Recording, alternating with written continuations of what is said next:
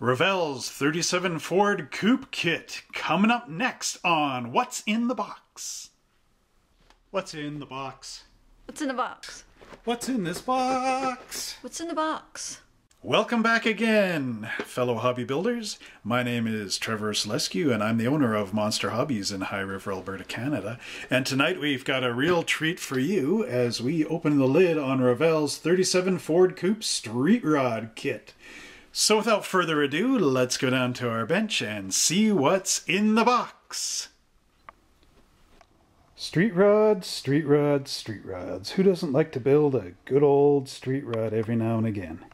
Well, you can do that with the Revell 37 Ford Coupe Street Rod Kit.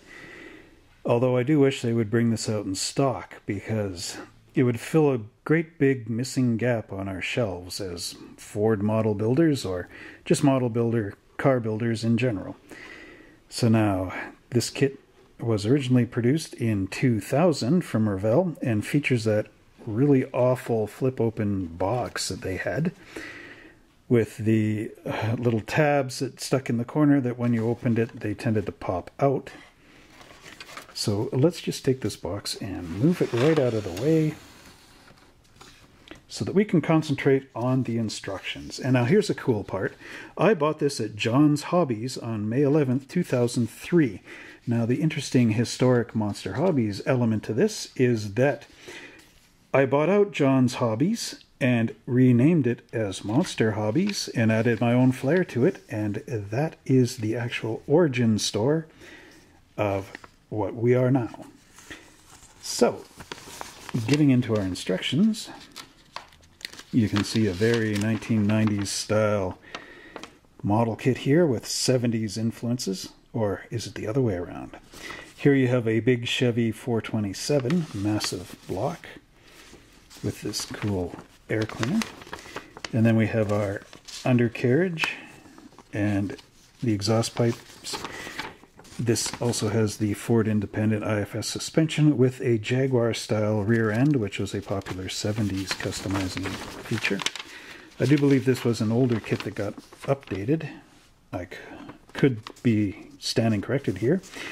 There you get your radiator with the electric fan attachment and your fenders with the option of a smooth running board or the stock style, and of course your bench seat, very 90s looking, as well as your interior panels and your dashboard. And then you get these cool splash panels for in your fenders with the louvers on them, as well as hoods and sides, independent windshield wiper blades. And like I say, if this was stock, it would be a really nice detailed kit. But Revell only wants you to build it as a hot rod. Now let's look at our decal sheet. And here it is with these really cool flames that sort of drip off the ends. 2 license plates and our pinstriping sitting right there. Then we have our wonderful body and fenders. 1937 was quite a nice year for streamlining. See, our body fits really well on there. They're actually 2 separate parts, and this has some really nice detail underneath. Then we get into our tires, and you have our fat style tires on the back with thin skinnies in the front. And then we have some of our frame details. This little bend in here I do believe is where the battery would sit. And here is our frame. Very nice with the fuel tank molded in there. Then the firewall, which also acts as a support for our hood. And of course here is our hood.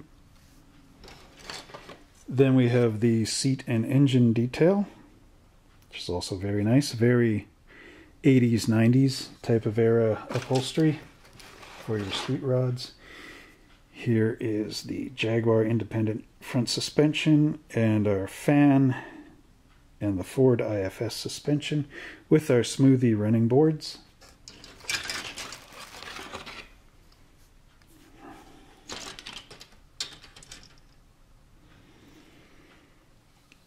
This parts tree here has the door panels and the nice Camaro style steering wheel.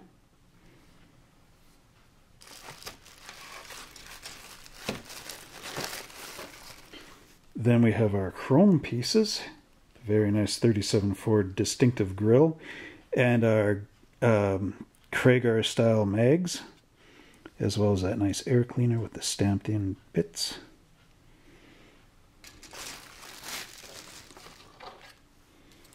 And our glass components should give you the windshield and 2 windshields and a bunch of different things.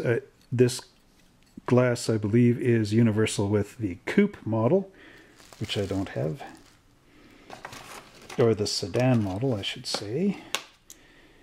And then there's our running boards with that nice detail in there, and our side hoods with the louvers.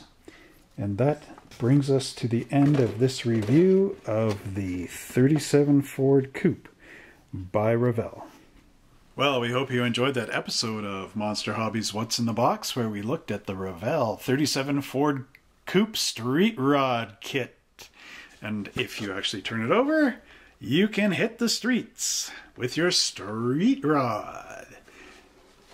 But seriously, folks, if you would like to catch the other videos in our series, please check them out here, here, and right down here. And don't forget to subscribe to us right here so that we can continue our series of What's in the Box. And until next time, keep it cool.